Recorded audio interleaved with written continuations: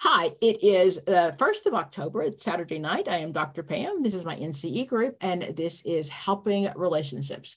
This is a huge part of the test and a huge part of what we do all day, every day. It's really important to put the verbiage to what you do.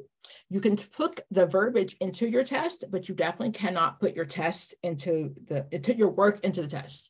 Unless the question says, according to Shayna, unless it says that is not the right answer. Okay. So who asked me a question? I have a question. It's not related to this topic. It's just related to when do we take the test where you can tell us that we are ready or not. Are you tutoring with one of us individually? Mm-hmm. Yes. Okay. Then your therapist will tell your tutor will tell you. Okay, she will tell me. So we really recommend 90 days. We're going to recommend 90 days. We're going to recommend that you study for 90 days. But none of us can make any adult do anything, right? So I can say to my client, this is what I need you to do. And then they come back and they're like, well, I didn't study, Pam. So I'm gonna keep teaching. I'm gonna keep teaching, but I can't drill it into your head. So some of my clients, we go through stuff, they do exactly what we suggest, and we get through it in plenty enough time, and we're good. Some of our clients, life gets in the way, right? Those kids want to eat, and the boss wants paperwork turned in. Like, dang, doesn't he know you're studying for a test? So it really is up to you individually between you and your tutor. Okay. Okay. Thank you. I have a question, Dr. Pam. Yes. When I went in, I actually went in and picked a date before I even signed up for individual. Okay. And I didn't see January or February, so I chose December. Okay. December what? December 5th. And who are you? Have you started tutoring already? Yes. Okay. So as we get closer, they will tell you if they think you're not ready. But we really only recommend 90 days. So this is October. So all of October, all of November. So that's, if you are putting the energy in, that's very doable. Okay. Because I was wondering is it a way I can go in? I didn't see it. You can, because January's not open yet, is my understanding. January is not open. No. I had the same issue too. When I signed up, it was December 5th and December 17th. January wasn't an option for me. Yeah. I didn't even see the 17th. I did not sign up because I don't want to sign up and then pay again. So I think it's $50 to change your date. Is that correct? I'm pretty sure what it is. It's $50. I was told it was $50 to change the date. Yeah. So that's better than paying the full amount when you're not ready. I personally don't have enough self-esteem to keep taking this test. Forget the money. I don't have enough self-esteem. I cannot. I'll be transparent with you. I don't. So, and I know that Bandura talks about self-efficacy, right? And I'm going to fight for myself and all this good stuff, but I'll be in the corner crying. I can't do that. But I don't, when it comes to those dates, we really don't recommend early January either. First of all, I don't work the 2 weeks of Christmas. I travel.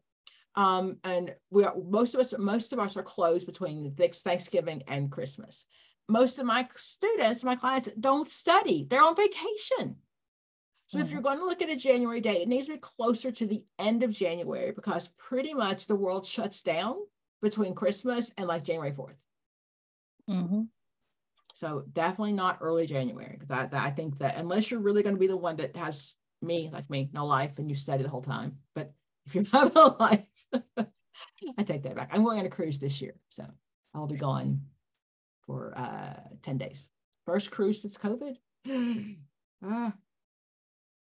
Other questions? Dr. Perry, I have a question. Oh, wait. Can you see me? Cynthia? Yes. Yes, I can. Hi, Dr. Pam. I'm asking a question about helping relationships and groups. So I know that there are a lot of the same theories, like there's Adlerian theories, like existential, Gestalt.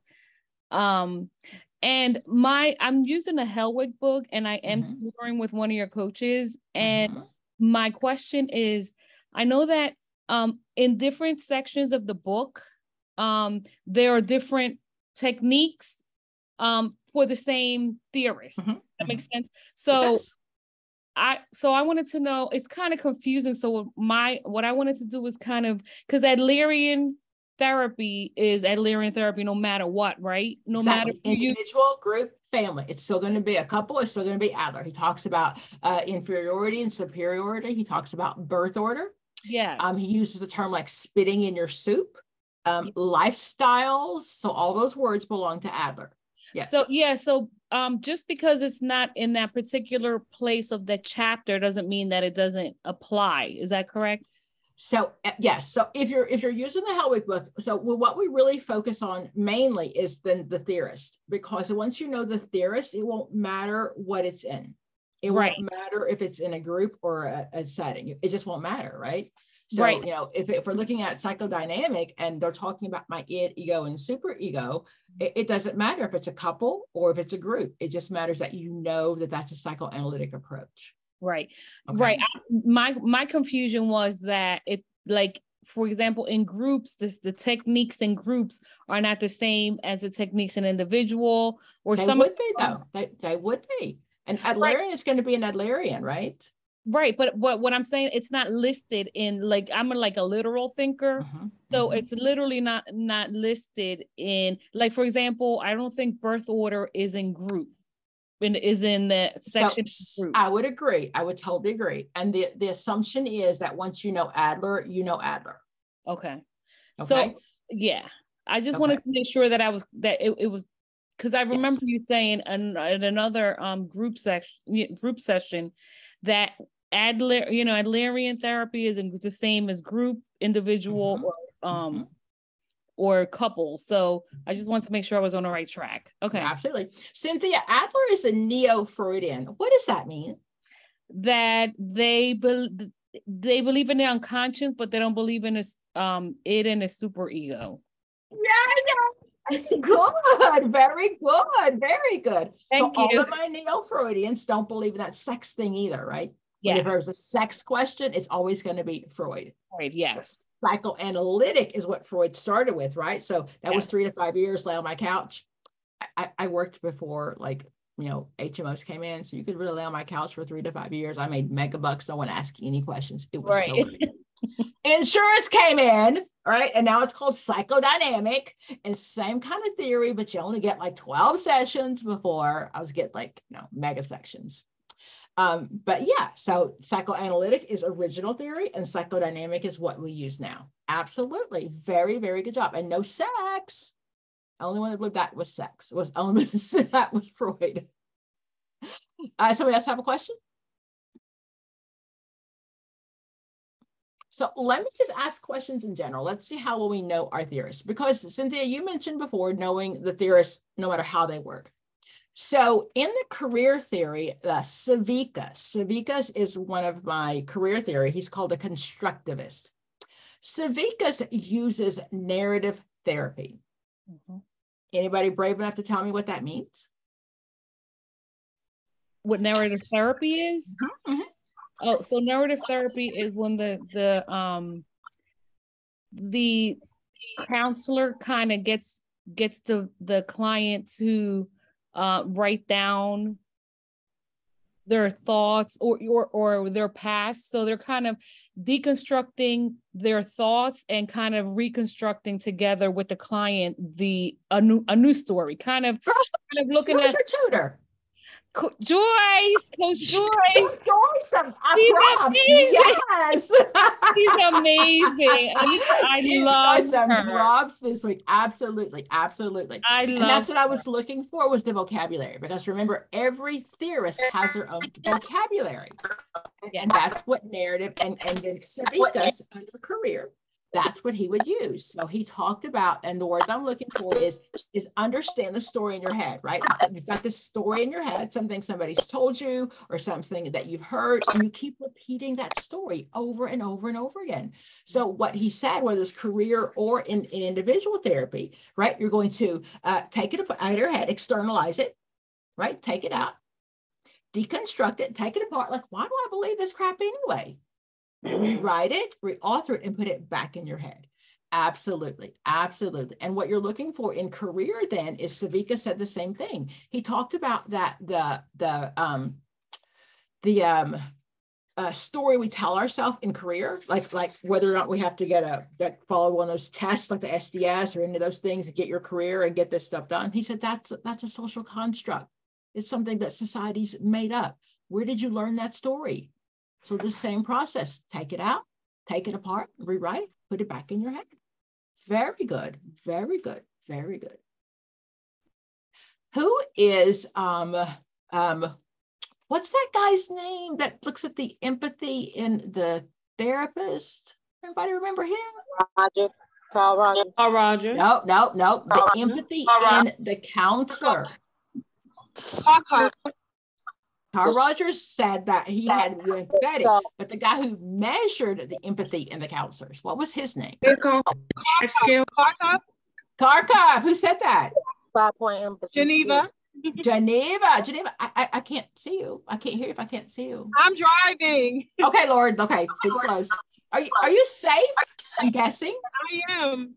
Okay, no storms, no floods. No, we just had heavy wind and rain, but other than that, we're good. I'm so glad. So Kharkov said that he talked about the importance of the therapist being empathy, and he had a scale. So what does that mean?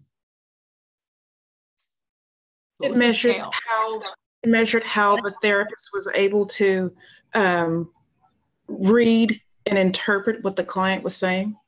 So don't think that much into it. So it really measured the ability to empathize with the client. Okay. So if I came into the session today and I said, oh my gosh, you know what? Just in Geneva. So I asked her about the weather, because I know that she lives in that area. And we were talking this week about getting prepared for the storm. So then if I said, Geneva, you're in your car, so hey, be careful, and I didn't mention anything about it, like that's not empathetic, right? Empathetic is addressing the client's feelings. So Kharkov said it's either going to be a 1 or, oh, he didn't say that. For the test, it's going to be a 1 or a 5. It's going to be so clear that the client is not the least, that the therapist is not the least bit empathetic at all. Oh my gosh, my husband, he just came in and he packed his stuff up and he left and he's leaving me. And well, Pam, do you want to book your next session?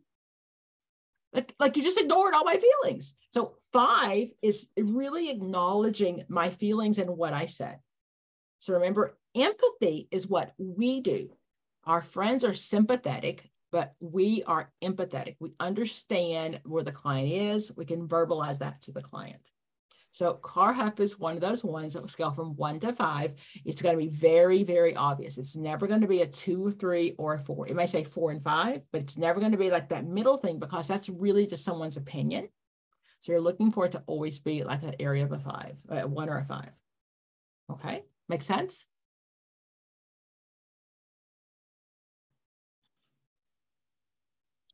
So there are those theories of consultation. Do we know those? I know. So in general, we don't do a lot of consultation. First of all, consultation is very, very expensive. I do consulting, and I will come to your agency and I'll tell you exactly what is wrong, and I'll be there for about 24 hours and I'll charge you a little over $5,000. And you can do whatever you want with my information. You can throw it out the window if you want. So it's very rare that you're going to seek consultation as an agency. So when you're seeing that, that's as an agency, you're most often not going to do that. If you're in private practice, seek consultation is a different thing.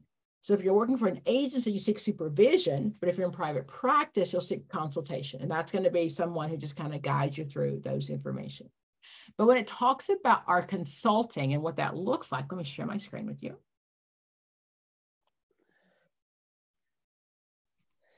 Okay. So these are the theories of consultation. Okay. And just kind of knowing what they are. So, and you might not always see their name. You might just see like the behavioral one. So Bergen, he did our behavioral model. So remember, with any behavioral person, he doesn't really care how you feel, how you think. He only cares about what he sees. So he'll come into the agency and he will then problem identify, problem analyze, plan, implement, and problem evaluate. He's most often going to use an FBA. What is that one?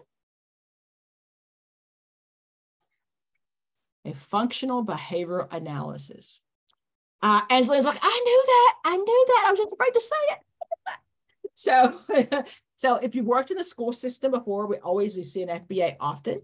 An FBA is looking at the antecedents, what happened before and what happened after, the antecedents and the consequences. So if he's looking at your agency and looking at some problems in your agency, he's going to look at, so either the antecedent is causing the problem, what's happening before, or the consequences aren't strong enough. So if we know if we change the A or the C, that changes the behavior. So Bergman is the behavioral model. Bandura, we should all know him.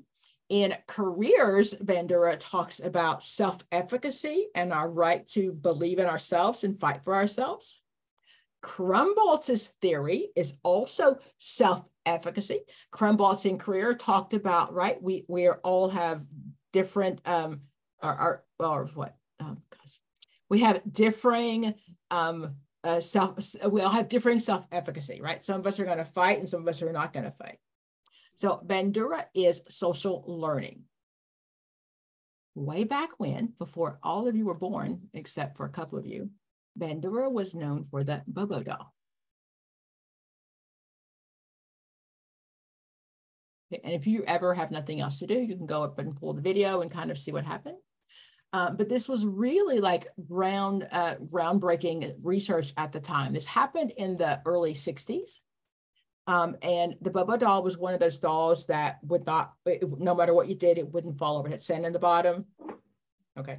If you watch some of my early videos, I used to say that I had one, but I never really had one. I just pretended. I have two brothers and my mom would not buy, Godfrey's son. I could not have a doll like that because I was a girl, but my brothers had one and I'd punch it when they weren't looking.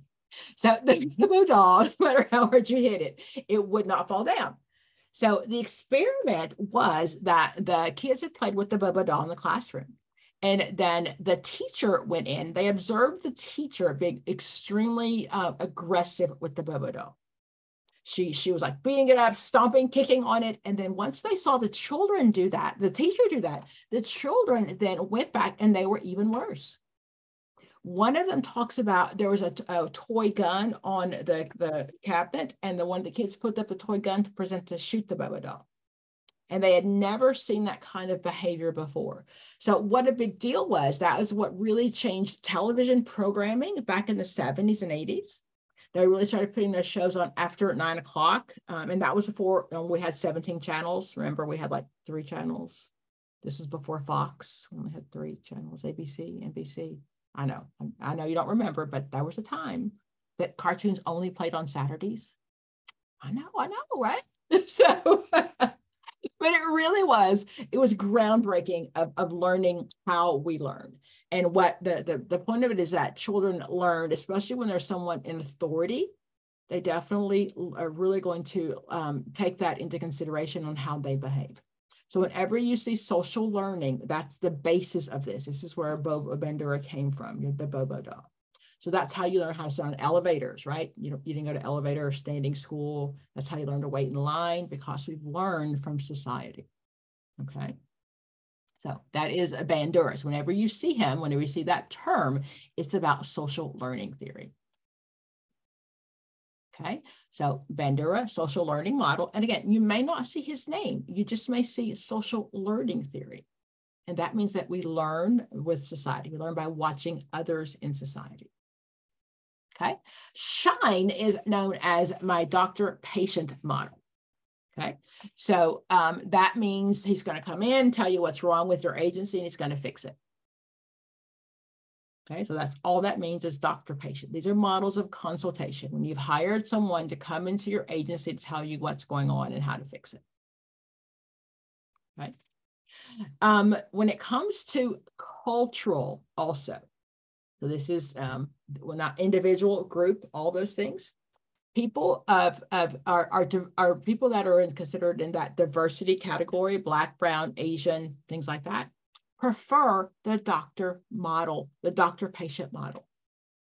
They want to come in and you tell them what to do. So when it comes to those cultural questions, they would much rather prefer a Freudian technique, because Freud's the expert, right? Freud tells you, you're wrong, I'm the expert, do this, do this, do this. They don't like and again, I know I'm thinking in generalities, and I'm not trying to stereotype. My goal is just to help you pass this test, okay? But they would not prefer, they don't like the Carl Rogers, where I'm the expert, right? I want you to come in, I want you to tell me exactly what to do. That's that doctor-patient model. So this is what it looks like in consultation, but also then when it comes to individual and group therapy, that is more, again, the psychoanalytic approach. Right? You'll see Kaplan a lot. Kaplan has these 9 stages of consultation, but more often you're going to see Kaplan in group. You're going to see him talk about those primary, secondary, and tertiary interventions. Anybody?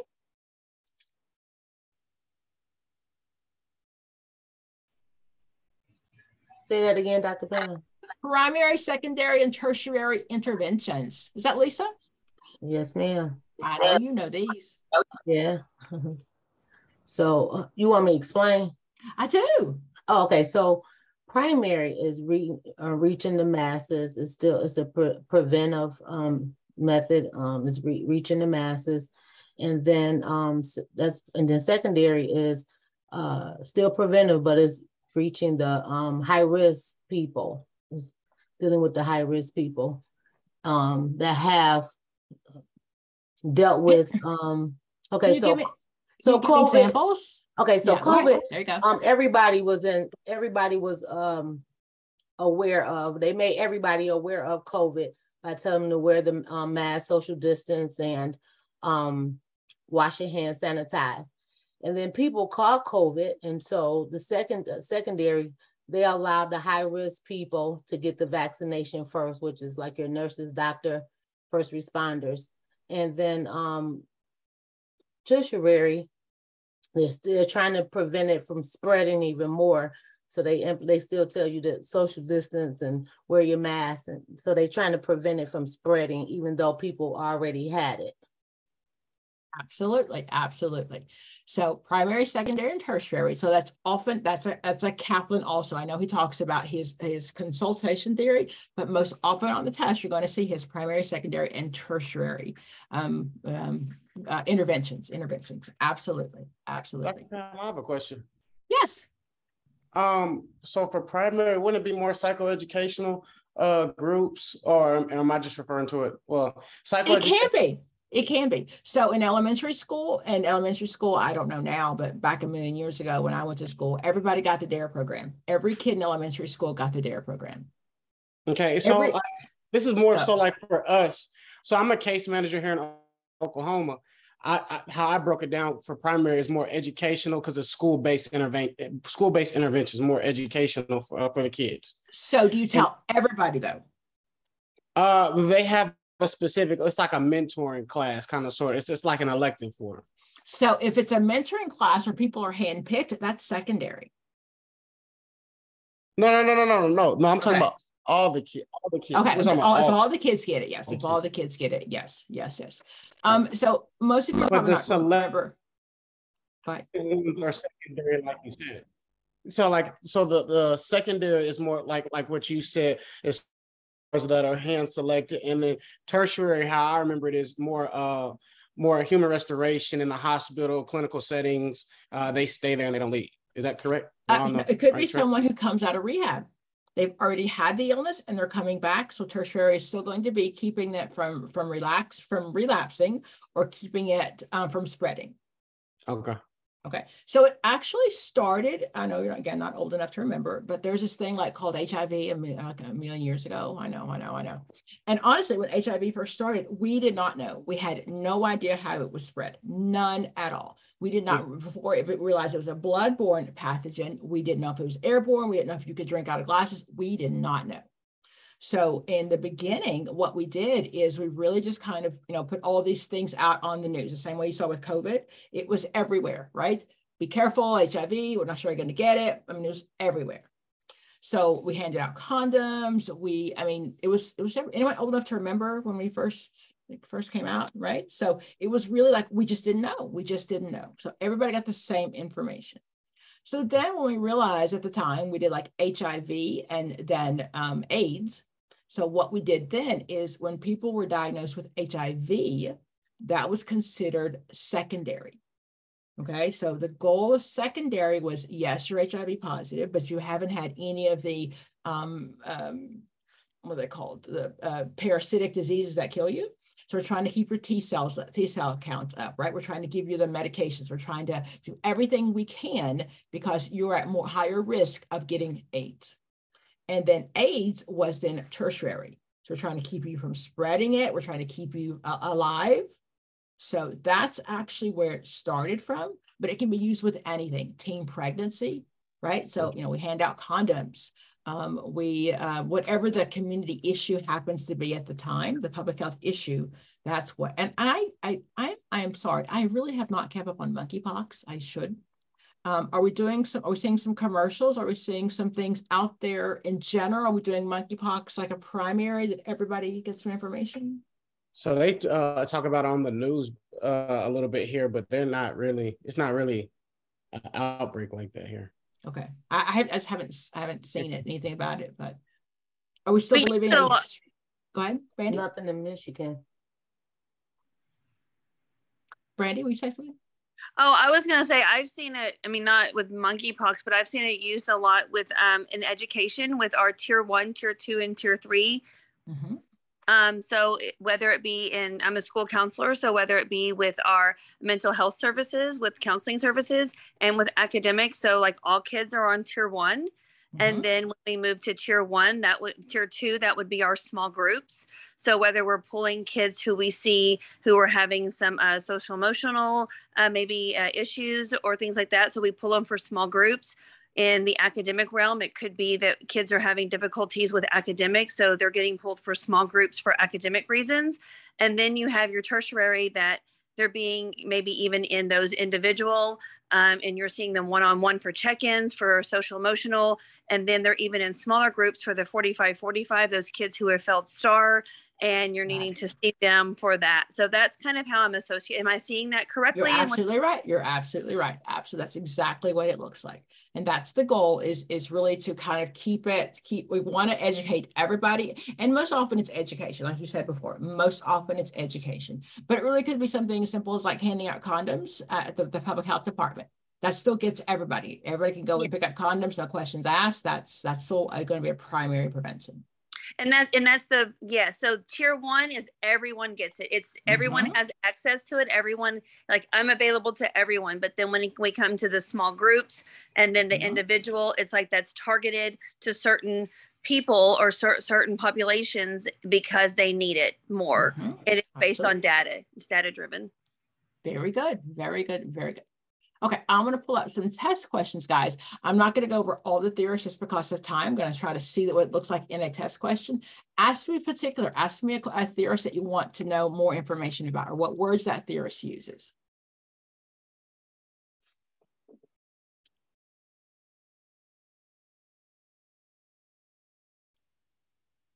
No.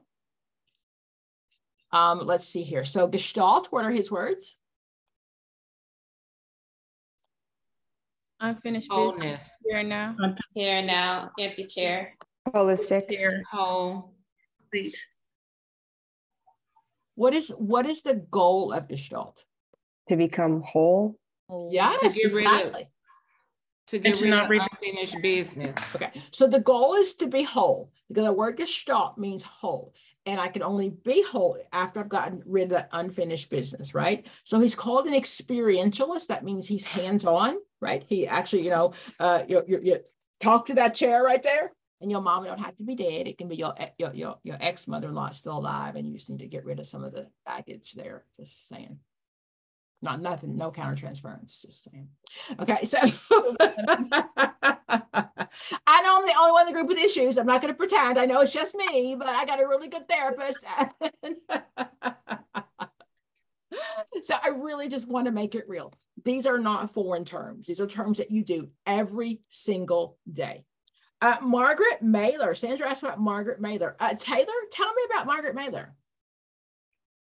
Margaret Mailer, isn't she? No, wait, no, that's group. I don't know. Oh, Lisa? Can I try? Yes, please. Okay, Margaret Mailer, object. I'm sorry, do I see you? Yes, you do. Thank you. So I see, I hear with my eyes. I know it's strange, but okay, it's object something. Her theory is the girl's gonna fail if you teach her that. Object something. It's object. I want to say relations, but that's not it. It's object. It is. It's oh, object okay. relations theory. It is. Objects relation, and you must connect with an object, which could be a person or a thing. And if you don't make that connection, you will have relationship trust issues when you become an adult. Got it. So we're going to say, so the theory does say it doesn't have to be a person, but for the test, we say a person. Okay. So what she says is that if you don't bond with that one person between the ages of 2 and 3, that you will forever have difficulties. Okay. And when we talk about her theory, I'll pull it up and take a look at it. When we talk about her theory, it really was written at the time when, like she was in Vienna, Austria at the time, and she was back in the Freudian days. So the babies that she were looking at were babies that were most often in an orphanage. Okay. So then her phases were normal autistic, and sometimes you'll see that called fusion.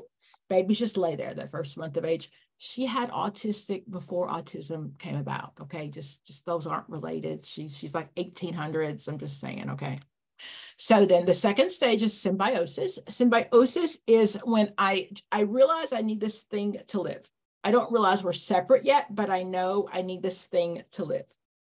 If you've tutored with me, I talk about the cheese in our refrigerator, right? The cheese and the mold don't have a conversation. They don't. But, you know, the mold won't grow unless the cheese is there for a little bit of time. And I'm not talking blue cheese that you eat. I'm talking like the cheese that I just forgot to throw away.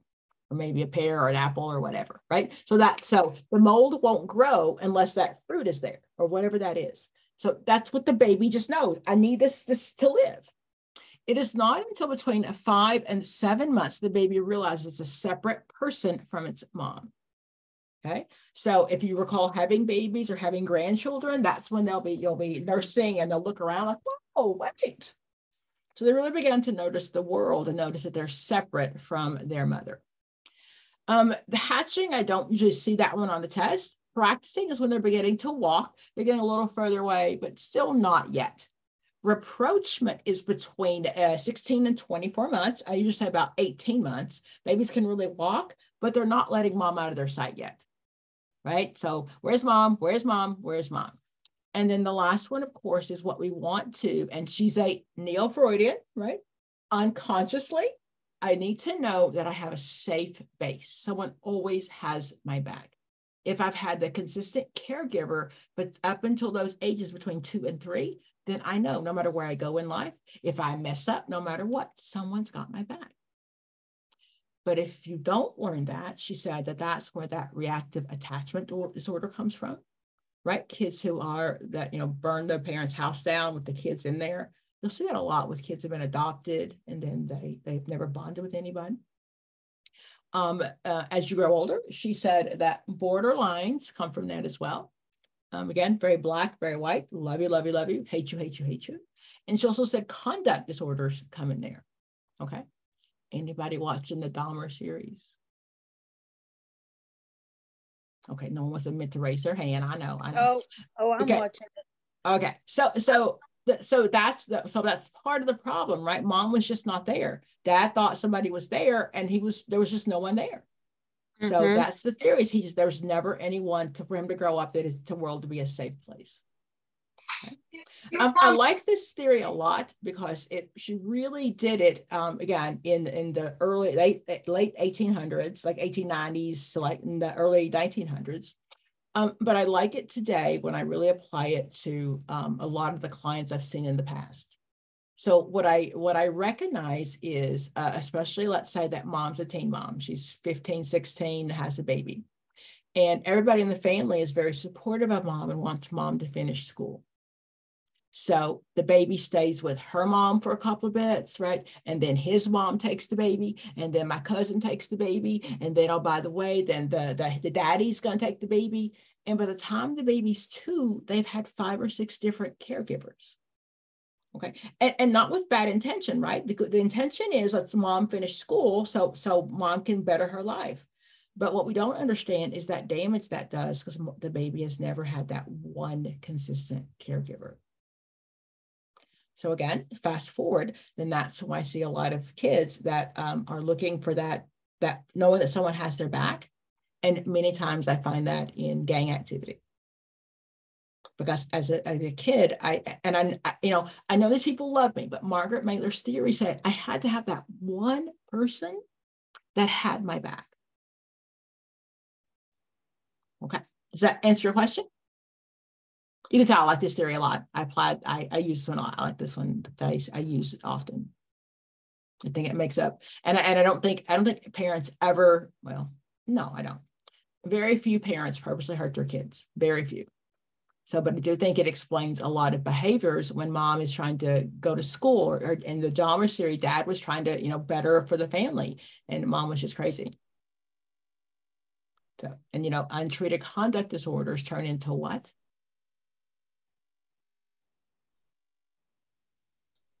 Untreated conduct disorders. Jackie, you want to say it? Antisocial. Yes, my serial killers. I told you those are in my head. You are in my head. Go ahead. Were you gonna say something? Dr. Pam got a question. If the child has caregiver, has mom and dad, and then they have grandma and grandpa, and then they have another grandma and grandpa, and they keep rotating between those, that means the child will. So Margaret Mailer said those first 3 years of life, the first between 2 and 3, I need a consistent caregiver, the same person. It doesn't mean grandparents can't babysit, right? But mom can't drop the baby off for 6 months and then come back like nothing happened, according to Mailer. Okay. All right, that's according. And remember, everybody has a theory. They're same as like bottoms. Right? Everybody has one. Okay. So, but that's one that I particularly really adhere to. That and Maslow. I really, really think those are really sound theories that I use a lot. And yes, remember, antisocials are not asocials. Asocials are people that don't want to hang around people. Antisocials do want to hang around you because they want to kill you and eat you. Put you in their refrigerator, open door and find a head. Sorry. I was getting my hair done this week and my hairdresser was like 22. And she's watching the Dahmer series and she's like, I didn't even realize this happened. I'm like, because you weren't born yet. And you're like too young to even remember that this happens. So Dr. Pam, I have a question. Yes. With Margaret Mailer, did like you said, let me try to get it straight in my head. Did you mean that she doesn't, it was different people taking care of the baby like for a long period of time, like maybe 2 or 3 months at a time, and not just like, the baby living with like the mother and the grandmother and, like all in one household? Okay, so I only teach the test, so we're not going to get that deep. The test is not going to get that deep, okay? Okay. It's really about making sure, and I'm not trying to diagnose you and your children, so just trying to say what the test says, okay? Okay. The test just talks about, particularly what she says is they needed that one consistent caregiver. It doesn't have to be mom, dad, or it doesn't matter who it is, right? But that one person, knowing no matter where I go in life, that no matter what happens, unconsciously, somebody's got my back. Okay. I say I did too good of a job of that because my children travel and outside the country and get up on a plane like it's no big deal. They must know mom's got their back. I'm saying I should have let them go straight with strangers now. But that's her theory. And remember, everybody has theories, but when it comes to the test, according to Margaret Mailer, that's all that matters. Unless it says according to Cynthia and her theory, it's only going to ask you, what does Margaret Mailer say? But while we're there, let's pick up on another theory of attachment, and that's you're going to see Ainsworth and Bowlby, right? So Ainsworth and Bowlby also talked about attachment. So what they talked about, and mainly you'll see them both together. And so Ainsworth's theory was those secure, insecure attachments.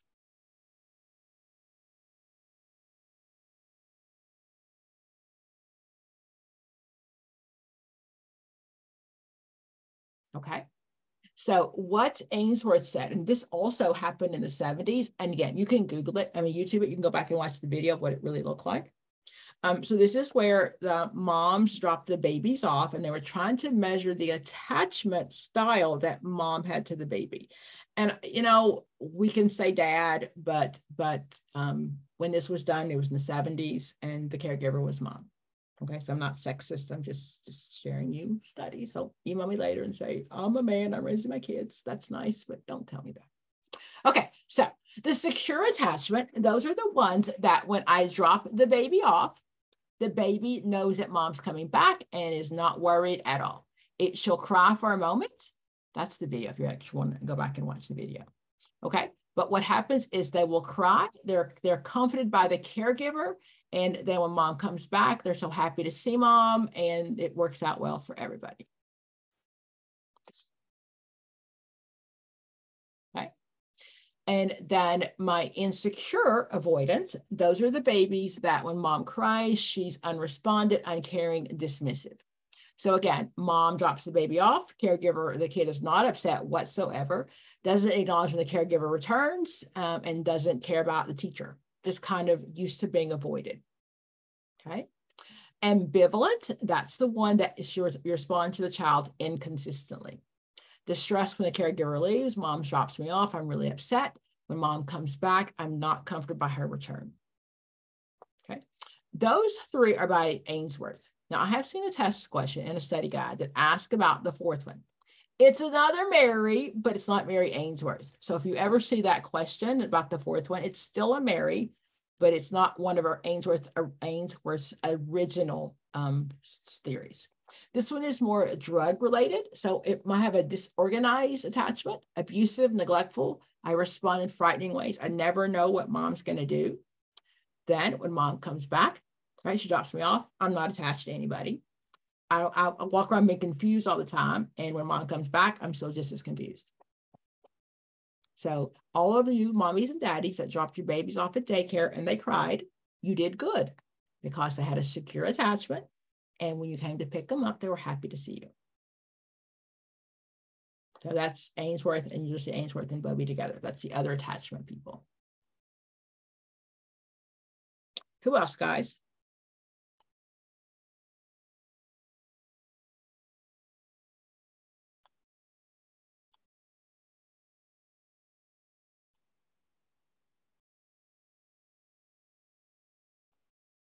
Nobody? Okay. Let me pull up some questions here.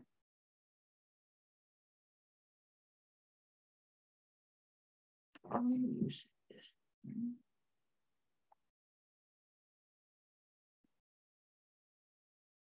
People were asking earlier about the Pocket Prep, the behavioral health app. I do like it. I do like it, but I will tell you this is not studying. Okay, so people will swear they've got 90% on Pocket Prep and they're ready for the test, and that's not studying. Okay, so you can, the test, the first time you take the questions, it's valid, but after that, it's not valid, right? Because you know the answers, you've seen the questions before. So while you might be getting a consistent score, it is definitely not reliable. Okay, so I own most of them because I teach to most of the tests. So you'll see the MFT, EPPP, blah, blah, blah, blah, blah. So this is the one that most people will purchase. Again, it's the same as the Hellwig book. My pastor said to me one time that, not to me in general, but the congregation is that like, so the things that we do on our phone really aren't that important. So like, you know, you can read your Bible on your phone, but you can also watch porn. Just saying, that's what he said. So the problem I find is when most of us do things on our phone, we do it very quickly. We're doing it like 5 minutes in the grocery store. We're doing it like, you know, right before we go to bed. And we're really, the same way we're checking our TikToks and our Facebook, and we're really not paying attention to it. So if you're going to do it, then use it right. Okay, so when you do it, you know, do the question of the day or do 10 questions. I do like it a lot when it comes to studying, and I'm just going to show you what the NCE looks like.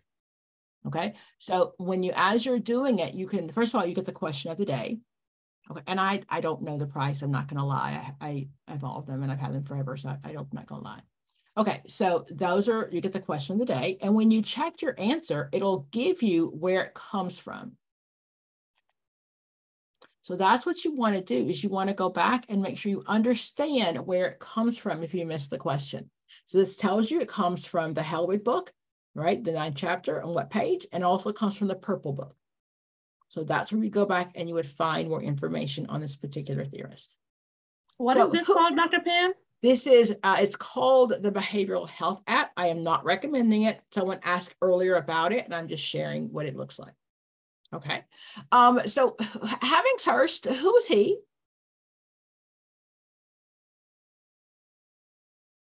Think careers.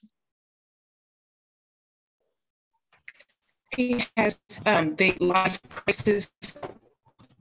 Say again, he what?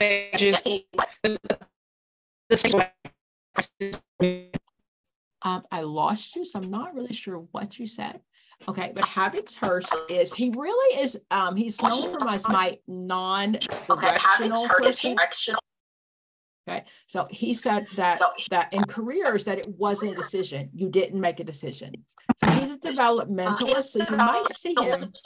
Hold on, we need everybody, guys.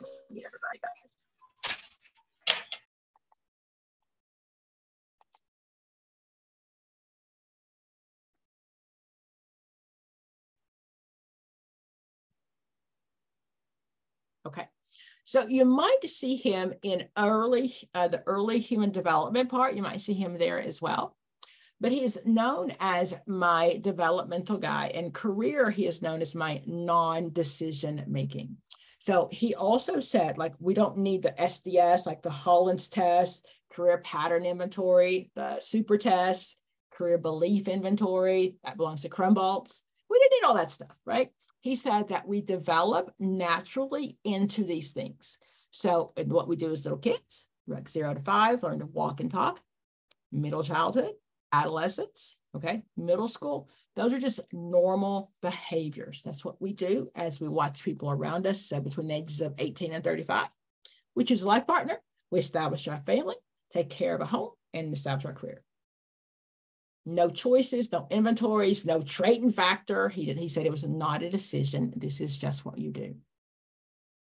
Okay.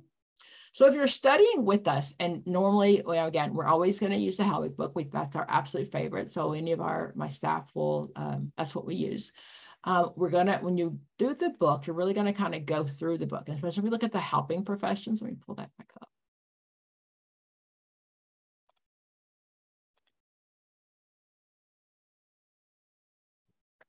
Are we supposed to be seeing your screen, Dr. Pam? Not this right. Did you not see the Havingshurst guy? No. I'm so sorry. Let me go back. Thank you for saying something. I have Havingshurst on page 27 in Hellwig. Thank you. I'm not going to quite do that one, but I just want to show you the theory.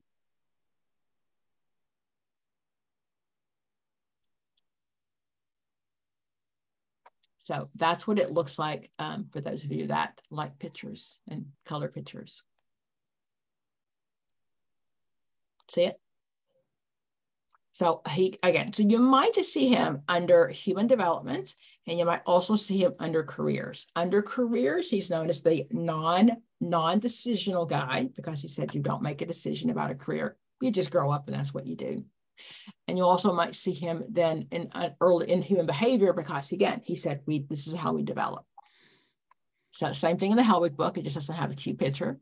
So between 18 and 35, that's just what you do in that time of life.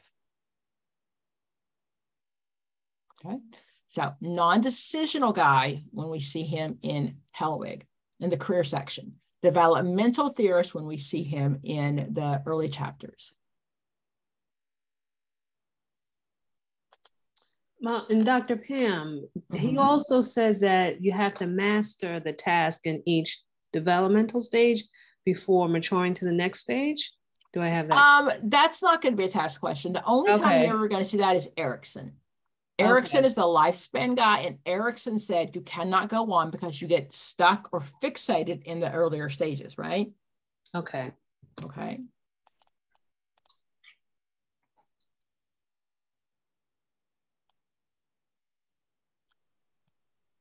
So when you're studying, if you're not with one of my tutors, we're definitely going to say, when it comes to the helping professions, this is one of the really, really meaty chapters, and really break it down into very individual pieces and really kind of understand what each therapist would say and knowing their vocabulary. So existentialism is Viktor Frankl, right? He talked about why do we exist? What is our purpose? He's the one that he was in the Nazi concentration camp, not grew up. Well, he did grow up there actually.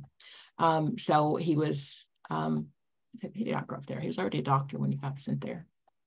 So he was in the Nazi concentration camp. He talked about why do I exist?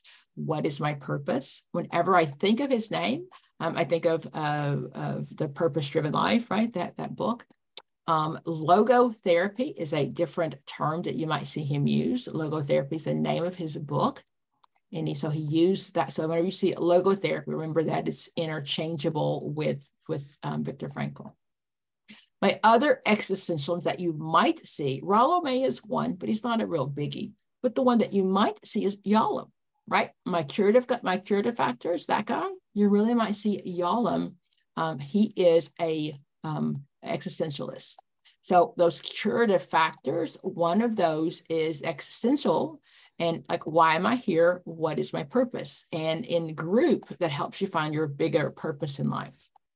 So that's a term that you would see Yalom use. Okay. So again, am I sharing? Okay. If you don't have this book and you would like this book, you feel free to send an email to my staff and someone will make sure. But again, if you're, it's cheaper to buy. Okay. We talked about Freud, my id, ego, and superego. Remember, my id is my pleasure principle. Born with it. Eat, sleep, and procreate. Eat, sleep, and have sex. That's all I want to do all day, every day. Eat, sleep, and have sex. My superego says, don't you dare, Pam. Never, never, never, never have sex. Never, never, never.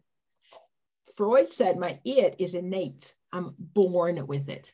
He said society wouldn't go on if I didn't have my id. Okay. The reality principle is me, and that is going to be our ego. Ego defense mechanisms, ego syntonic, ego dystonic, that's me. So me, I'm trying to always keep down my id and my superego. It's a balancing game, right? Sometimes my devil wins, just saying. My superego very rarely wins. I know, that's just me. Sorry, God made me that way.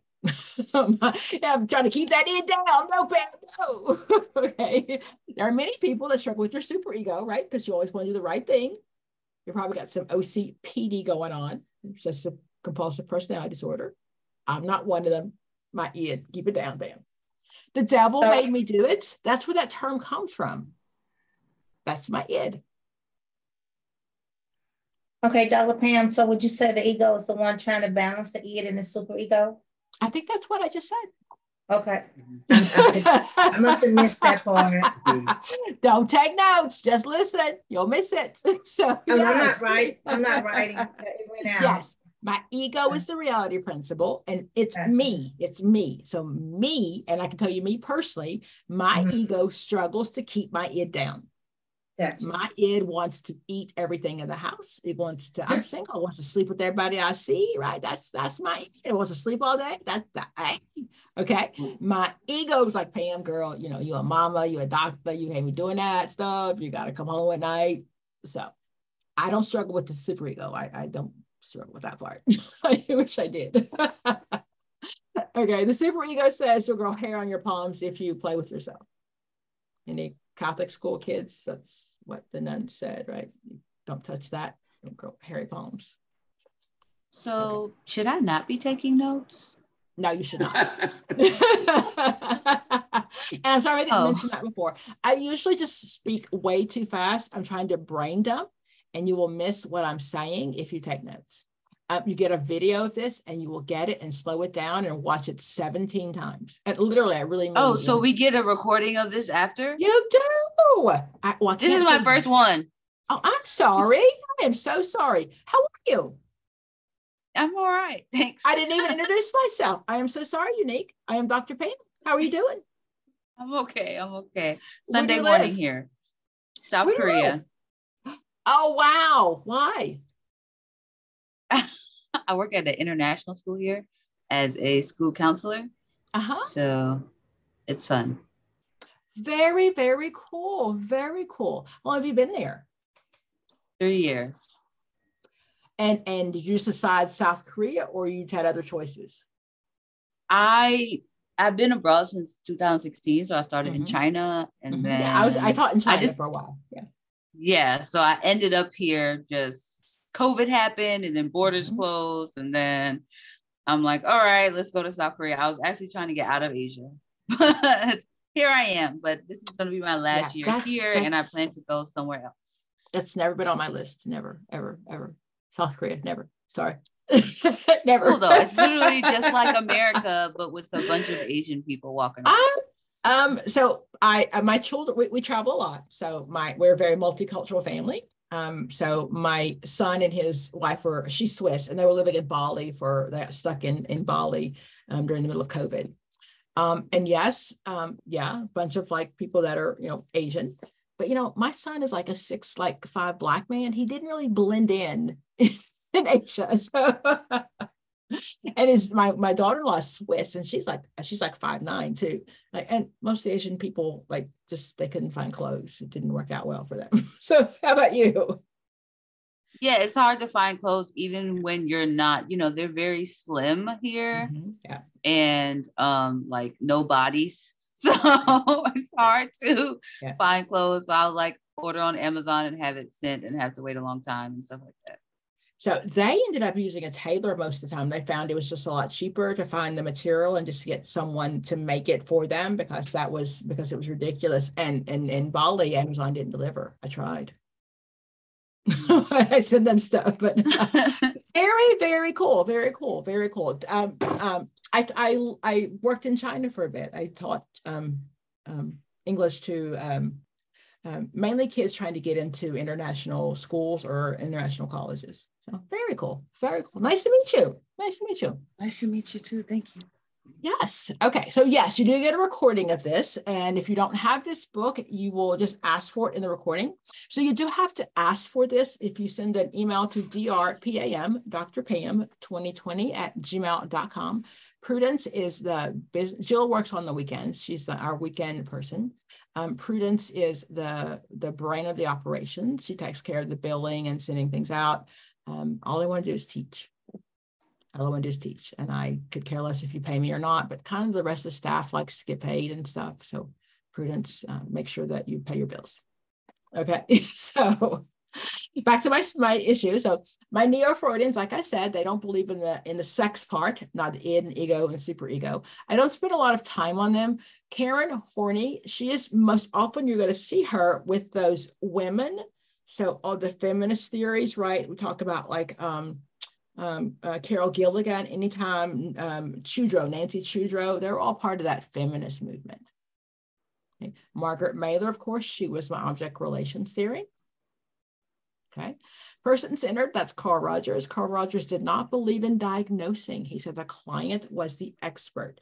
He purposely came along after Freud because Freud said he was the expert. And Carl Rogers said, let me show you. The client's the expert. So he said, as long as the therapist, we work congruent, what's coming out of my mouth matches what my body is doing. When all of those things match up, I'm warm, I'm genuine, the client can figure it out by themselves.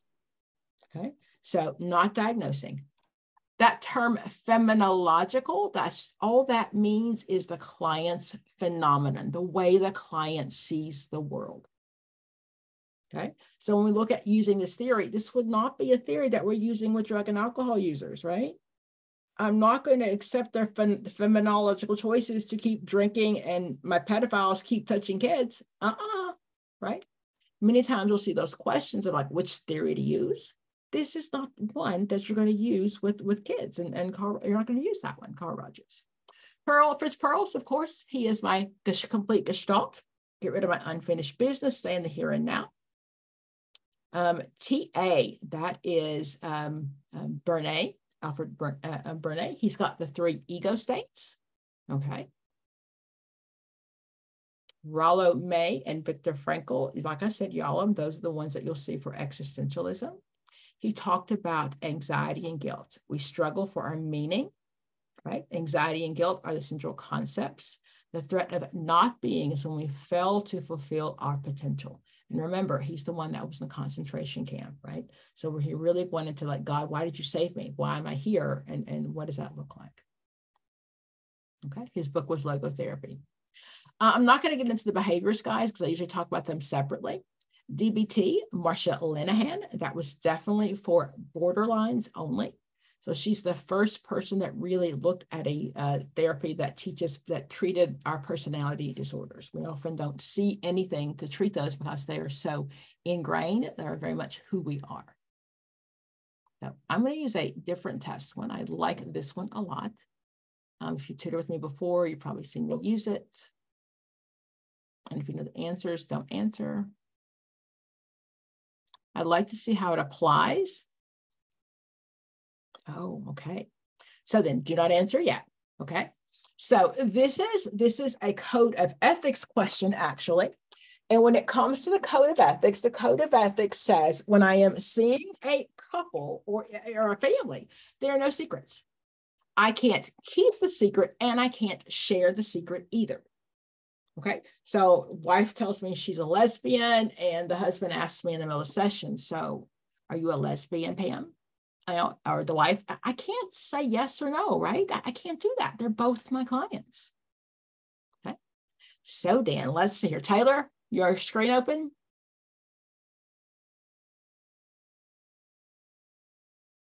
Yes, it is. Can you see it? Yes. Okay, so remembering it's a reading test, okay? So no one answer, please. Hold your thoughts. No chat box answers. Hold your thoughts. This is just Taylor, unless he asks for help. Then you can chime in. So when it comes to managing crisis issues in therapy, what is the best explanation for having a no secrets policy? So no secrets doesn't just apply to couples. It applies to general, what secrets we can and we cannot keep. Correct. Right. So it says A, it guides your general standard of therapy while explicitly describing legal exceptions. B, it guides the right ethical behavior for how you divulge information. C, it guides therapists into knowing how and when to intervene with certain issues. D, you got it guides families and couples to understand how your confidentiality works. What's the question asking me? So it's asking the no secrets policy, having a no secrets policy, and I guess transfer of information between. Whoa! Read that top line. Read that top line again. It says when it comes to managing crisis issues in therapy. Okay. So that's different, right? So now it's a crisis, right? So that's part. It's a reading test. Okay. So now. So I'm gonna go into eliminate my 2. Okay. Your general standard of therapy while explicitly describing legal, etc. So I'm gonna star A because it has that word legal in it, legal exceptions. Okay. I'm gonna go to B. It says it guides the right ethical behavior for how you divulge information. So you're always supposed to be ethical in your behavior. So we're going to cross off B. Everything should be transparent when it comes to a crisis or divulge information. It's kind of hesitant. So we're going to cross off B. C, it guides therapists into knowing how and when to intervene with certain situations. I'm going to start that one and come back to it. And D, it guides families and couples to understand how your confidentiality works. Guides families. therapy. I am going to choose, well, I'm going to get rid of C. I'm gonna mark through C. So B and C are off. My choices between A and D. The guys, families, and couples to understand how your confidentiality works. When it comes to managing crisis issues in therapy, what is the best explanation? I'm gonna go with A, due to the fact because of the legal exceptions.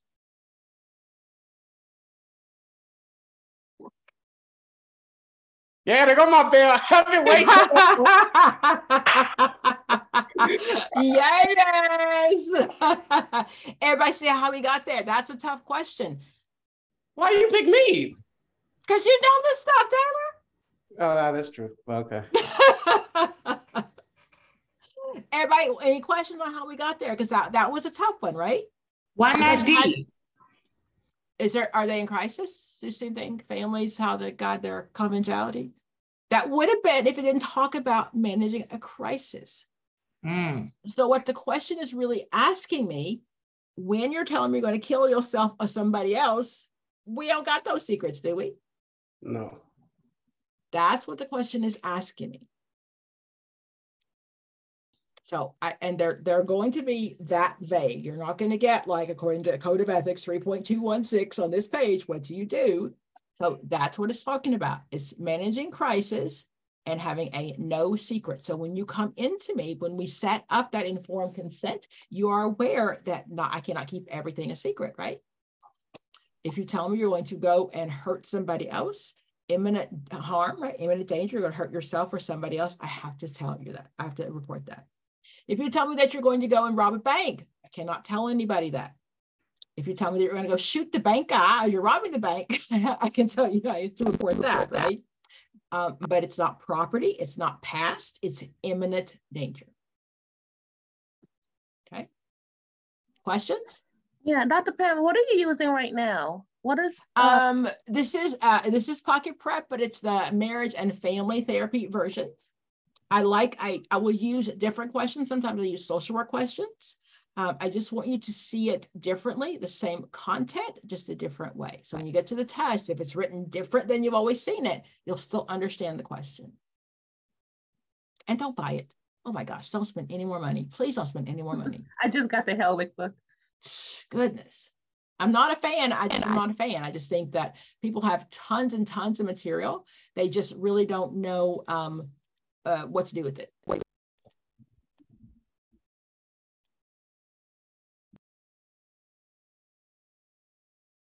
I like this one. Dr. Man, can we do the I statement one? Say again, the I statement one? One where the answer choice was the I statement. I will not, but I'll ask you what I statement is. Okay. That's what I was, I don't know, I'm having a brain fart this week. I don't know. Right. So I statements are many times, especially in couples therapy or marriage as well, when I am describing how your behavior makes me feel. Mm-hmm. So you know what, when your spouse comes home late and you're mad at them, you're like, oh my God, I can't believe you came home late. What's wrong with you? Blah, blah, blah. Your spouse gets defensive. Whoa. But to say, I am worried when you come home late. So it talks about your feelings and how their behavior makes you feel. Mm-hmm. Okay, so that's a nice so when we was going back to our choice theory, because isn't that done also in Aaron Beck cognitive behavior therapy? It doesn't belong to anybody, so it can be, anyone can use it. Okay, because it's not tied to any specific theorist. Okay, all right, let me get that. No one gets to take credit for that one. Sorry, okay. I said that. Remember, in the textbook, according to Dr. Pam. No particular theorist gets that one. Okay, so let's see here. Who wants this one? I'll do it. Look at you, Tyler. Go ahead. Says you're working with James, a 50-year-old man who states all the symptoms of erectile dysfunction.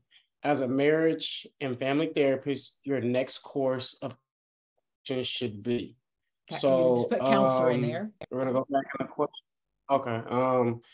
So the question's asking states that he still he has all the symptoms of erectile dysfunction. So the next course is asking James if he wants, asking James if he wants to work on his erectile dysfunction as a therapy treatment goal.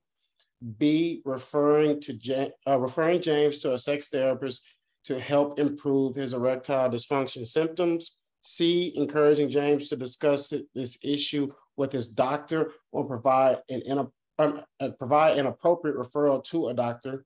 D, discussing how James has worked on his erectile dysfunction. I guess it's in the past. Mm-hmm. Okay. So I'm gonna go through there and knock off 2. I guess provide an appropriate referral. I mean, you're the counselor, so you can't always revert to referring out. So I would agree on this question, but remember, if it's something that's out of your scope, then you would either seek supervision or refer. Okay, but that would not be the first thing I would do. Okay. So I can't cross out C, or because I don't think it's C because it's refer. I mean, if they're going to ask you in the question, it's stating what. So we're always going to rule out medical first. Always, always. So if someone comes in and they don't have enough symptoms to quite meet a diagnosis, if they're having panic attacks, before we treat a panic attack, we're going to make sure they're not really having heart issues. So we're always going to rule out medical first. Okay. And we can't write a script for a little blue pill. We can't do that. So he needs to go see his doctor. Just saying, they're $75 a pill. Not that I know that, because I'm single, but I'm just gonna really stop talking. Remember, I have no life, no life whatsoever. Your guys are all I have, and my dogs don't talk back. So really, whenever there's a medical issue, we're always going to rule out. And we also know that Prozac, one of the side effects of Prozac is sexual dysfunction, a difficulty with reaching orgasm. But still, even though we know that, that's still out of our scope of expertise. We're always going to refer those to a doctor. Always, always. Okay.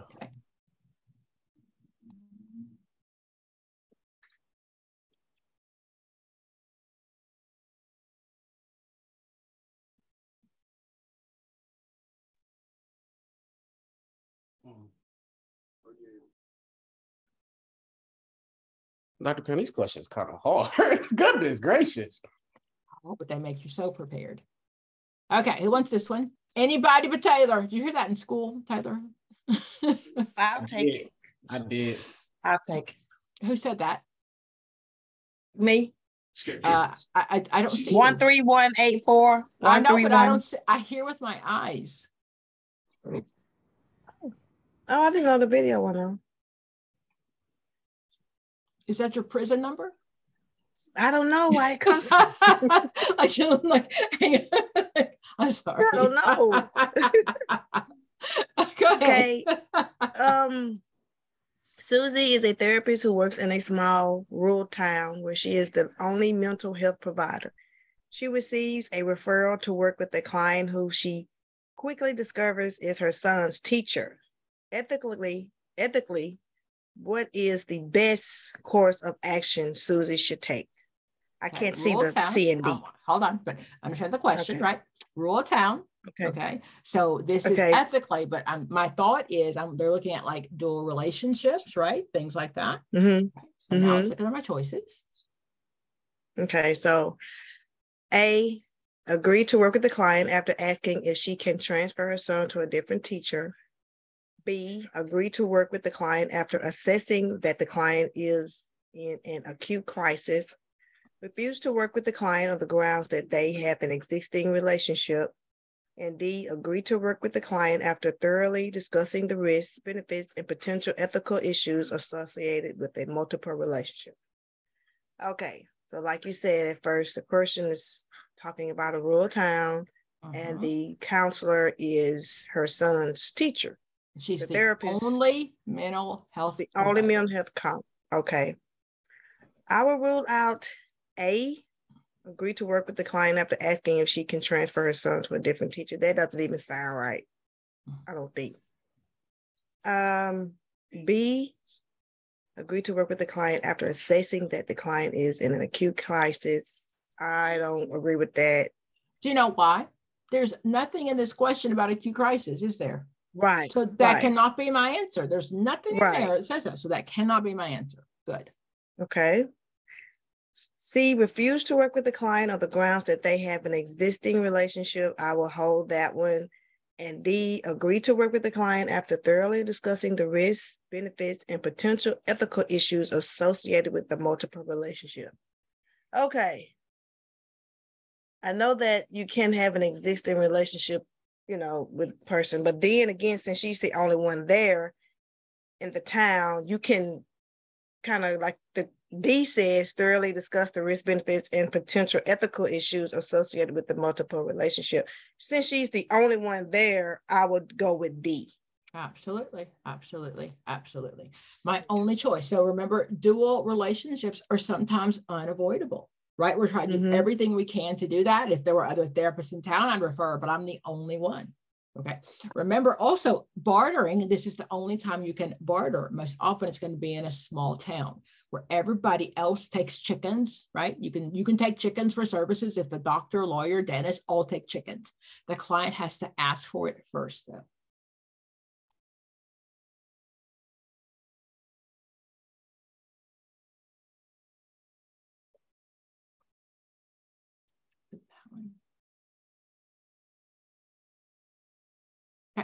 So I didn't mention feminist therapy. Feminist therapy is also called gender fair. So it used to be just for women. It's no longer just for women. It is for anyone that doesn't have power.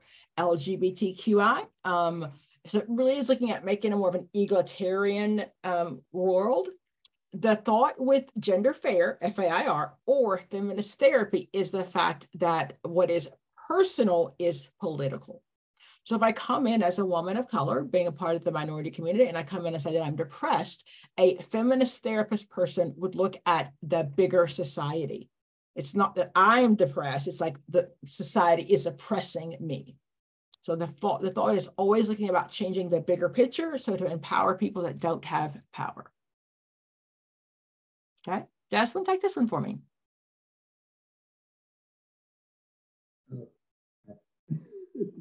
When it comes to supporting men, one of the key goals in feminist family therapy is supporting them to empower women, supporting them to dismantle the patriarchy, supporting them to become more aware and attuned to their emotions, supporting them to become more assertive when establishing power.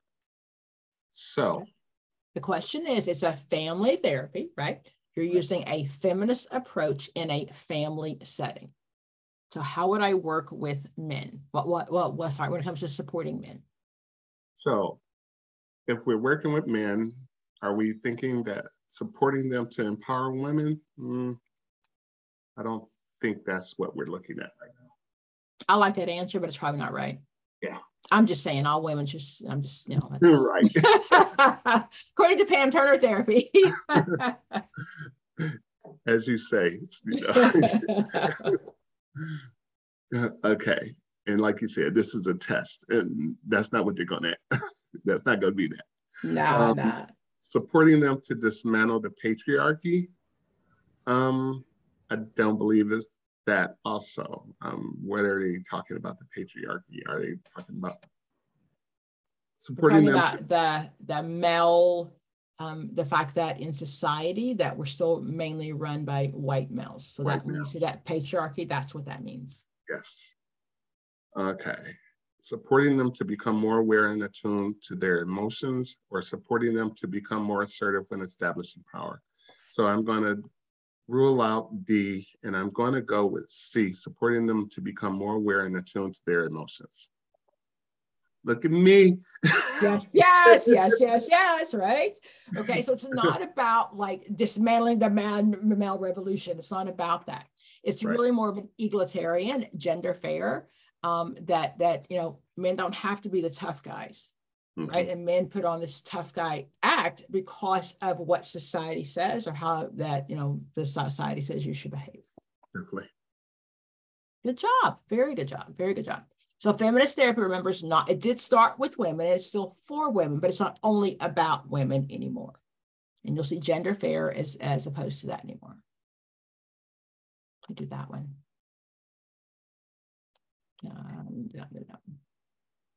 Trying to pick up some of my theorists.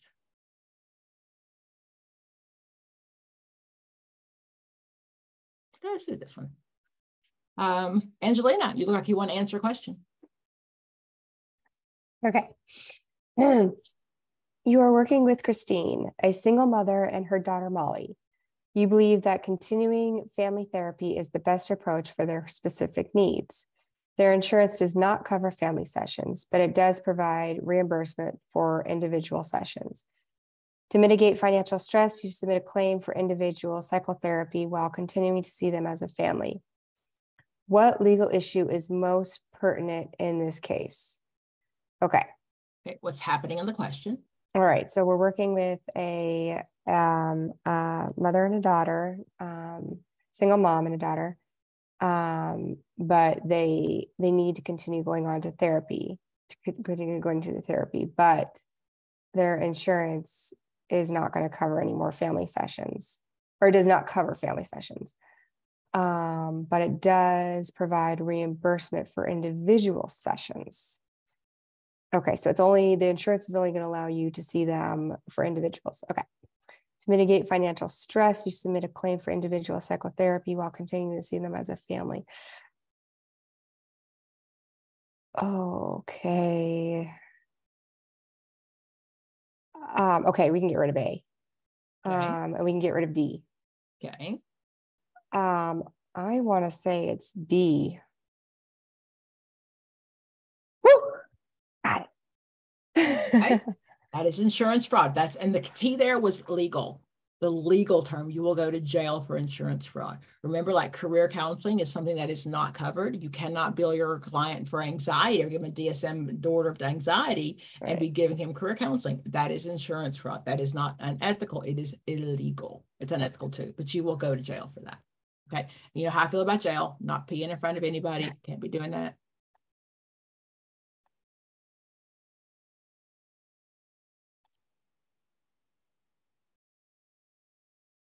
Let's try this one. We didn't study structural family therapy, but remember, structural family therapy is Minuchin. Minuchin talks about hierarchies. He talks about boundaries, enmeshed, disengaged. Those terms belong to Minuchin. Karen, why don't you take this one for me?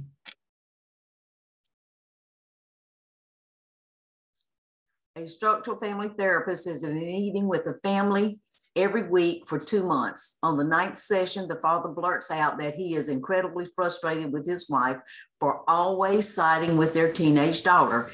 At this point, the therapist would next intervene by.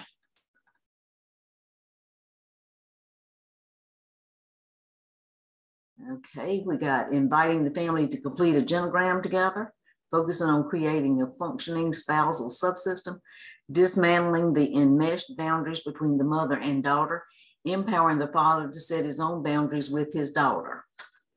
With his wife. No, it's not A. Why not? Because the genogram has nothing to do with how they're getting along. Who does it belong to? It belongs to the whole family. No, genogram belongs to what theorist? Anybody? Oh, Bowen, genogram. So, okay, it talks about, and Bowen might be considered a structural family therapist, but this doesn't talk anything about intergenerations, right? So I know that can't be my answer. Okay. It's the 9th session, and finally the father says he's incredibly frustrated with his wife because she always sides with the teenage daughter. Okay. So it's an issue of boundaries. Focusing on creating a functional spousal subsystem, I would rule that one out. Dismantling the enmeshed boundaries between the mother and the daughter. I would go with empowering the father to set his own boundaries with his daughter. Is he having issues with his daughter? No, he's having issues with the mother. So I don't know if I could support D in the answer. Okay, so then it would have to be C. Nope. Do you see why?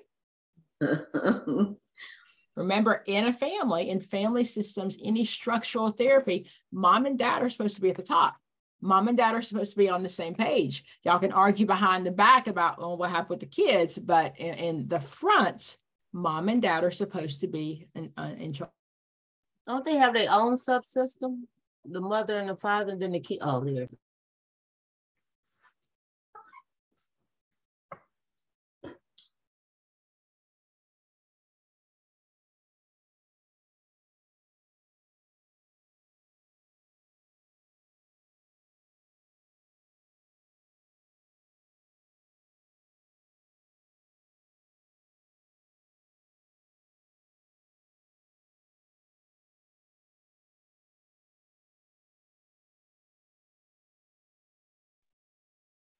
I think Dr. Pam is frozen.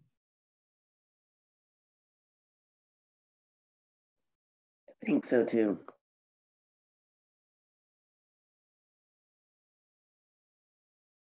Yeah, definitely.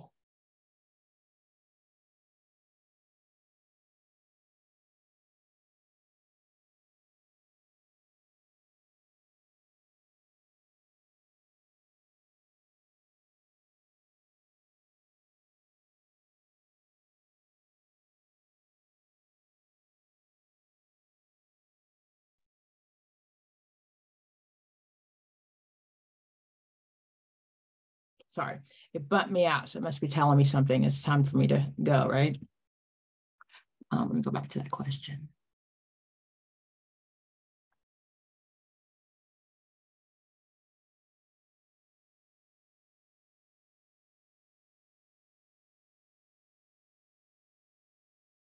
You see my screen? Yes. So the issue with structural family therapy is who's at the top.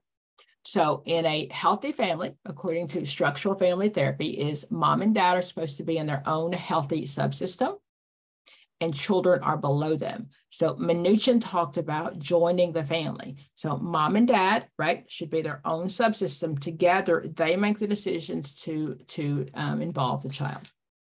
So you're supposed to fight with mom and dad to each other, but the mom and dad are the people in charge, according to Minuchin and structural family therapy. Okay, make sense? Yes, ma'am. Try that one. Who wants this one? You want to share? Do you see Haley? Go ahead. Who raised their hand? Go ahead. And this. Go ahead. Okay. Haley struggles with depression. In one of your first session, she expresses that she believes nobody understands her. As a cognitive behavioral therapist, you might best intervene by CBT, Beck. Beck says change the way that you think, change the way that you feel, therefore change the way that you behave. Okay. So A, engage in genogram about her family history of depression. B, externalizing her depression from herself. C, providing psychoeducation about the cognitive distortion of dichotomous thinking. D, exploring exception to discover how she might have felt understood in the past. We know it ain't A. No, right. It's not. Okay, A's out. Exactly. So we can eliminate A. Okay. The next thing, because we're asking for her as a cognitive behavior therapist, you might intervene by externalizing her depressive from herself. You don't want to do that. So we can eliminate B. And then exploring the exception of discovering how she may have felt understood in the past. You want to eliminate that. So I will go with C, provide psychoeducation about the cognitive distorted and dichotomous thinking. Everybody see that? CBT. So dichotomous thinking is the black and white thinking. So he's trying to change her thought process. Okay. Okay. Who does B belong to? What therapist would say externalize the depression from yourself? We already talked about it today. It's by Michael White, but you would need to know that. Narrative therapy. Yes. Give me the bell. Give me the yeah. Yes, yes. That's knowing your verbiage, right? Because that's what narrative therapy would say. Externalize that. Get that out of your head. Take it out. Rewrite it. Yes, very good. So do you understand how important it is to know each therapist's vocabulary? Everybody has something that they would say. Okay, good job on that. Very good, both of you. Dr. Pam, I have one question, and you answered it the last time, but I kind of forgot. So they go back and watch the video. No. and I have it in my notes. I want to see if I got it right. So the difference between REBT, which is Albert Ellis, and CBT. It's not near a lot, but go ahead. So REBT is the ABCDE of thinking. Got it. And then CBT is cognitive behavioral thinking. So REBT, he uses the words irrational belief system. So what he's challenging, it's not the event that was the problem. It was the belief about the event that causes the problem. Right. And in CBT, he's thinking about cognitive behavior. It's the behavior. So it's not. So Beck said that depression is not even real.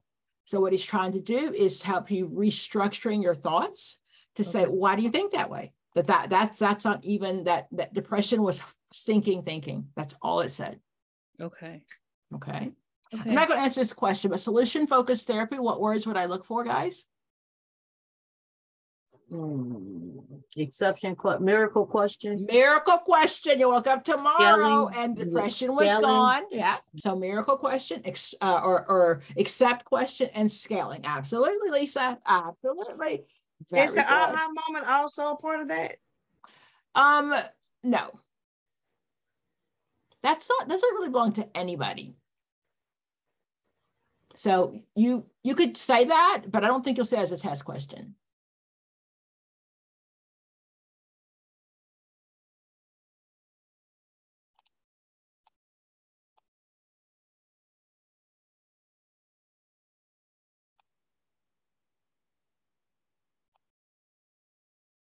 I'll go back to this one.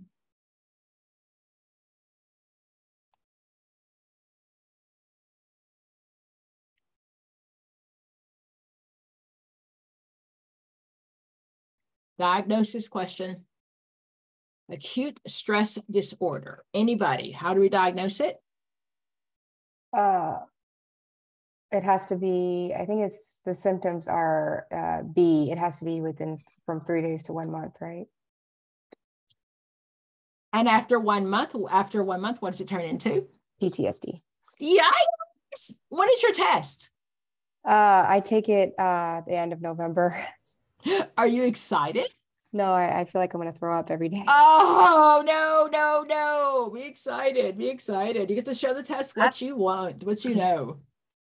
Dr. Pam, I take mine on the 10th of October. Are you ready? I don't know. We don't want an I don't know answer. We want to go in with I know. Burnout. I tell you, I'm burnout. I'm just studying, and I take the practice test, and I do 67%, sometimes 73%. It's like up in that range. Are you working with one of my coaches? I was, yeah. Then they went out for vacation, and then there was this Labor Day, and then I haven't got rescheduled yet. So email Prudence. If you don't get in with somebody soon, then have her put you on my schedule.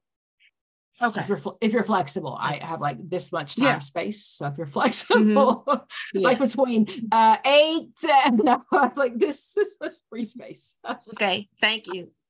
Yeah, just tell her Pam said, and then she'll call me. And I'll say, I didn't say that. What are you talking about?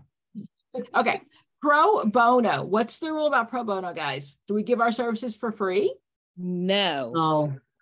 To an agency, to a community, but never to a person.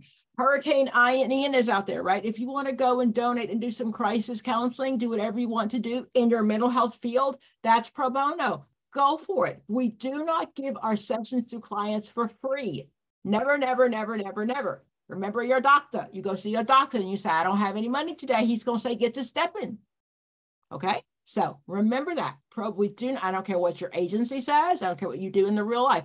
And personally, live in real life. Don't give your stuff for free. That's not valuing what you do.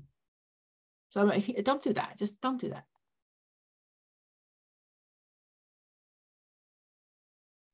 Dr.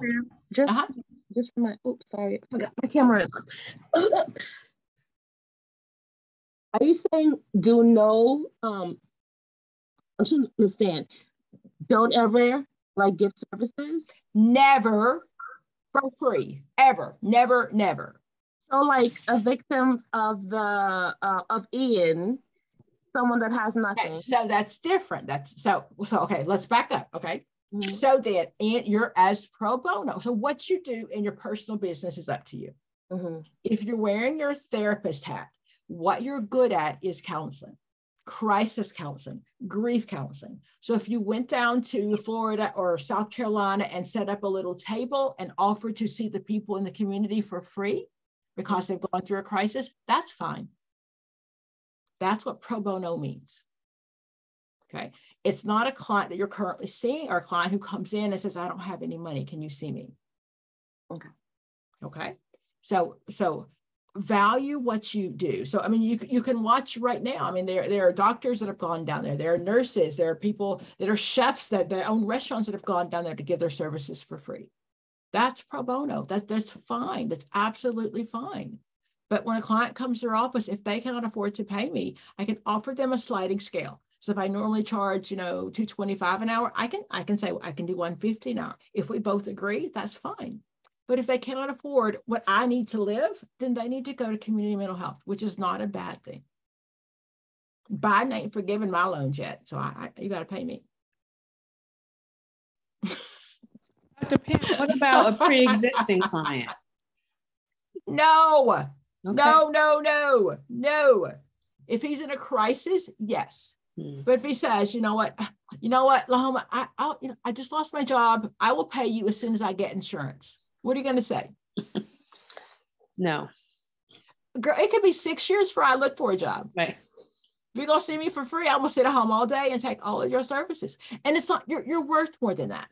Mm-hmm. You're just worth more than that. So we don't give our services for free, and that's code of ethics. And I know that many times your agency may have something built in, but there's probably some grant money or something behind that allows you to see the clients for free. We don't do that. Okay. I know, I'm mean. So I teach you how to pass the test. And also in real life, I don't think you should ever do that. I think you devalue your education. You devalue what you bring to the table. So you're no less important than a doctor, a lawyer, whatever, right? You're an expert of what you bring to the table. Don't give that for free. That's my soapbox. Okay, so look at bartering. We talked about this earlier. This is my last one, guys. I really got to go. My dogs are going to cry. Okay, I'll take it. Go ahead. In most cases, bartering should be avoided as a means of paying for psychotherapy. However, bartering may be permissible in all of the following cases except when. So it should be avoided as a means of paying for psychotherapy. The client requests to barter. The bartering will not exploit the therapeutic relationship. Both therapists and clients sign a written contract. The client is facing significant financial hardship, except when the bartering should not exploit the therapeutic relationship.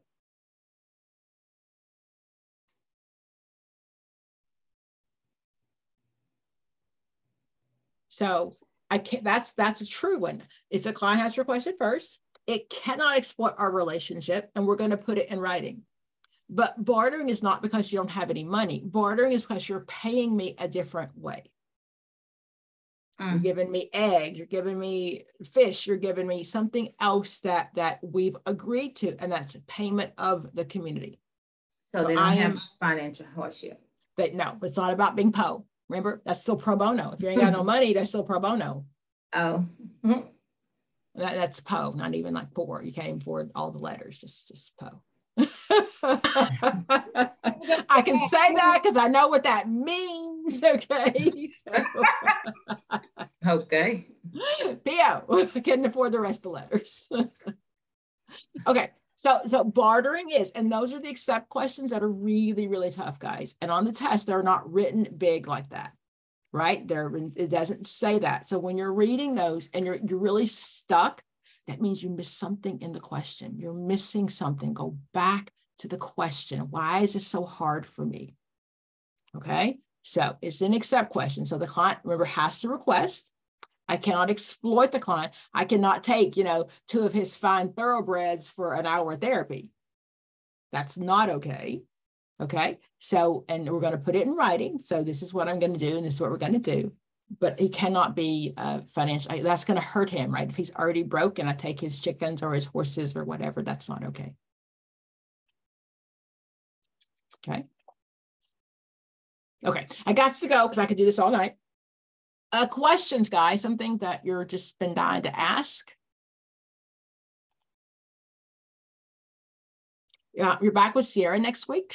I think she does assessment this week. She did research last week and it's assessment this week. So she'll be here next Saturday.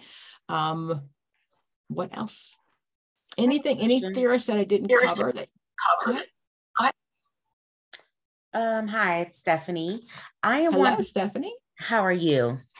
Good. How are you? Good. Thank you for asking. Have we met before? We have, I believe, maybe a few weeks back. I knew that. Yes. We can get much closer if you would like. I would like to know the people that tutor with us. So go ahead. Yes. Okay. I am wondering, what was the order you mentioned as far as studying is concerned? Careers 1 week, help and relations. So I didn't say 1 week. You did not say that. I did not. I say until 90 you days, know it. 6 days. Okay. Yes. Okay? Until you know it, until you can walk into a room and tell someone that super has 3 theories. And the archway is your left is my biological side. And I know the right is the community. And at the top is our role concept where I define who I am. Sure. Self. The rainbow is the life space and life roles. Okay. And he's got those stages of development as well as the task. Gemmed, right? Those are the stages. And the task are then what you should learn in those stages. Okay. So until you can tell somebody that, you don't get to leave super. Okay. Okay. But Dr. Pam, we have 90 days. How long can we really stay? Because I guess one of my issues is retaining. He told me to start with careers, which I did, and I started with super. But when I go on to crumble, and he also has stages, I'm forgetting what the other stages. How many hours a day are you studying? 3. So you spent 3 hours, 6 days a week on super's 3 theories? No. Sorry. No, you gave me 3 to study. So you said, don't just do that for that week. Okay. So all 3 of those, right? So that's 3 times a day. 3 for one. So I would just spend 1 day on super, one of his theories, right? And then that's 3 hours in the morning. I should be able to really kind of be able to tell somebody about super. If not, I need to listen to that video a couple more times, right? And then if I can't do 3, then I'm missing something because we only have 90 days. So we really need to be able to get through careers in about 3 weeks. And there are 12 career people that we got to know. Okay. So if auditory processing is not working for you, then what you might want to do is, do that, put like she did the flashcards on your refrigerator, on your phone. So every time that you have a free second, you're really going over super and his rainbow theory. You know that crystallization happens between the ages of 14 and 18. He said people should be able to by high school have an idea of what they're doing. For super said you should be in your career at 24. At 24, I was, Anyway, so that's what you're supposed to know, right? So that's what it looks like. And really just a matter of repetition over and over and over again. I promise you, you'll get it. It just is about emptying your brain of everything else. Okay, so our plan of study, we're going to start with careers first, because career is the one that really you have the least amount of things I can reuse in the real world. Then we're going to go to human growth and development. Okay, we're going to pick up counseling and helping professions, take that into group. Family is in there also. Okay, we're going to do social culture. We're doing code of ethics the entire time. You're going to always read the code of ethics, and the code of ethics flows through those questions. So definitely not that clear. And we use research and assessment for last, and most often you're going to tutor with our specialists to do those two. And again, we have tons of free videos. We have boot camps, we have weekly groups, we have tons of stuff out there.